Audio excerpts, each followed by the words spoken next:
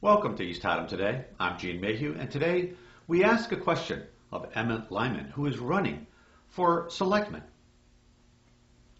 John, what have you done to support preserving the rural character of our town? I think that my service on planning and zoning speaks for itself.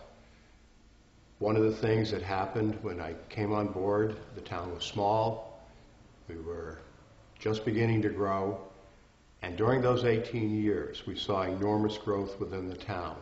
We were constantly reviewing our regulations, looking at what we were doing, trying to understand what the impact of a particular body of regulations was, and then revising it so that we would have a better town. Over the years, we've been very careful to protect the rural character. We put up buffers. We've seen to it that development occurred in a regular and in a manner that didn't impact the town adversely. I grew up in Suffield. I grew up there, and I take a look at Suffield and see what happened there, and they weren't nearly as careful. And I come back here, and I feel pretty good about what we've done. I think the job well done, and I'd like to see it continue in the same vein.